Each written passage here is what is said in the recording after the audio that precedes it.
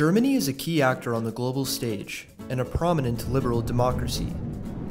The German constitution, the Basic Law, provides the foundation upon which Germany's first-class democracy is thriving today. For Germans like Lisbeth, Hasan, and Uwe, the Basic Law plays an important role in their everyday lives. The first part of the Basic Law, Articles 1 through 19, outlines their fundamental rights as human beings. These laws ensure human dignity, equality before the law, and several basic freedoms, like the freedom of religion, assembly, expression, privacy, and movement. The second part of the Basic Law outlines the organization of the state. Article 20 sets the foundation for Germany's system of government.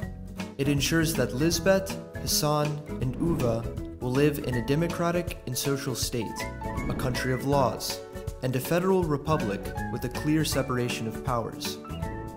The protection of human dignity and these democratic pillars cannot be amended. They are here to stay.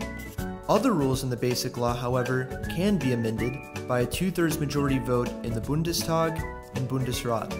Over the past 71 years, the Basic Law has been amended 64 times. In addition to other key elements of German society, such as voting, legislation, and finances, the Basic Law outlines the separation of powers between Germany's key institutions and levels of government. For one, it details the horizontal separation of powers between the legislative, executive, and judiciary branches. The legislative consists of the Bundestag and Bundesrat. The executive consists of the federal president, chancellor, and his or her cabinet. And the judiciary consists of the Federal Constitutional Court, which is the body that ensures the Basic Law is observed accordingly.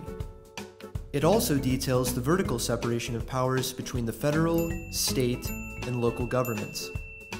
The federal government is responsible for national affairs, like foreign, defense, and monetary policy. Responsibilities such as cultural affairs, education, and law enforcement fall to the 16 federal states. Local governments have the right to oversee all local-level responsibilities, as defined by the state. This system of shared governance between the individual branches and levels of government is key to the checks and balances of power across the country. The Basic Law is essential to the preservation of Germany's democratic system. It is intended to ensure good governance and uphold essential fundamental rights. With the introduction of the COVID-19 pandemic, certain facets of the Basic Law have been challenged, mainly the separation of powers and several basic rights of citizens.